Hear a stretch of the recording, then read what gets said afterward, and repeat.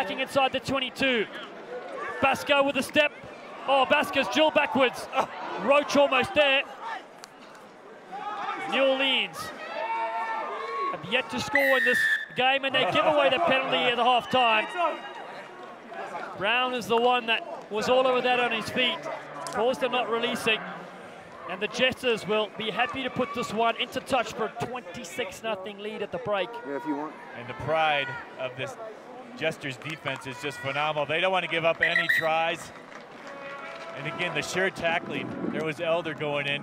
Gets back on the onside position.